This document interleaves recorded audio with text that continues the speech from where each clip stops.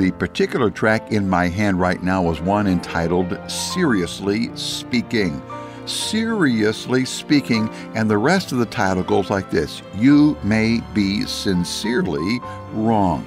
Oh friend, we need to speak seriously when it comes to Bible truth, particularly on the truth of how to have eternal life, how to have the sin stain removed off your soul, why Christ is the only Savior. Those are critical truths that make the difference between eternity in heaven or eternity in hell. But many people are sincere in what they think and believe. They're sincere in their religious practice, but they believe their religiosity and their morality is going to get them into heaven, and nothing could be farther than the truth.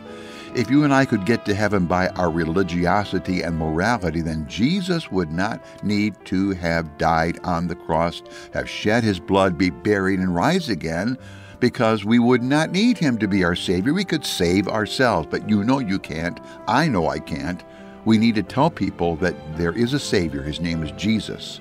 And friend, that's what this gospel tract does. It confronts people who are seriously speaking about their religiosity, but they're sincerely wrong, and their hope for eternity. Friend, there's a lot of people like that in churches around. Perhaps you know some. They're your friends, they're your family. Here's a good gospel tool: seriously speaking.